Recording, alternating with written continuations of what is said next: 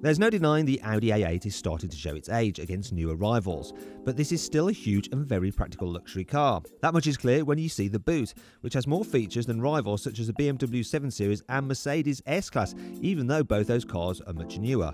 You get 2 netted cubbies on either side of the low bay, 4 classic chrome luggage tethers, hooks to hang up a suit, a 12-volt power socket, and even a clip to hold your Audi branded umbrella. There's no space for valuables under the boot floor though, but you do get a space-saver spare wheel. The boot also has a wider opening than on the Mercedes, and its 520-litre capacity is bigger than any of its main rivals. But what does that number mean? Well, it means there's loads of room for a stroller and soft bags, but as the boot isn't quite as wide as that on a BMW 7 Series, 4 suitcases are a bit of a tight fit.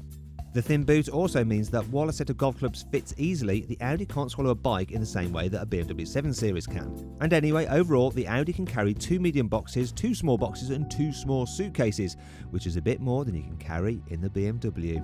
Sadly, while the A8 is brilliant for carrying stuff, it can't quite match the 7 Series or S-Class for passenger comfort. Its seats are a little bit harder than those in its rivals, and while there's acres of legroom, headroom is only just average for this class. Anyone sat in the middle seat will feel perched, and elbow room is very tight.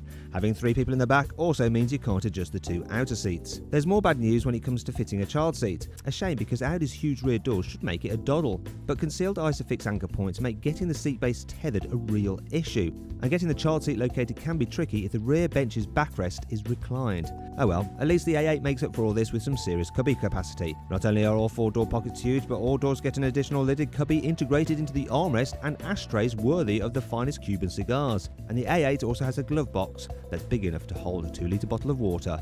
So, age has not dampened the A8's appeal. It's still a hugely comfortable and practical luxury car, if only the rear seats were quite up to the standard of that of its rivals. If you enjoyed this video, please like it, share it and subscribe to our channel. Now if you click over there you can watch our detailed infotainment, 360-degree passenger ride and full in-depth video review of the Audi A8. Now did you know that Audi was the first manufacturer to perform a crash test back in 1938 by rolling a car down a hill?